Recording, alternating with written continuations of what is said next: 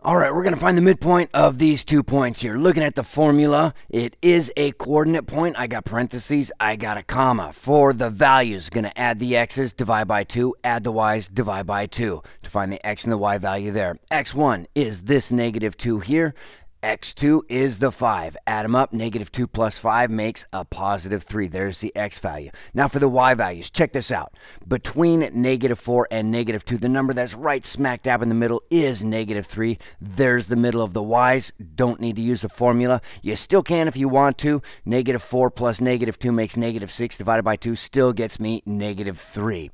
Now as far as writing your answers down, you can either write them as a fraction or you can write them as a decimal. I thought I could instruct him just as well as Yoda. I was wrong.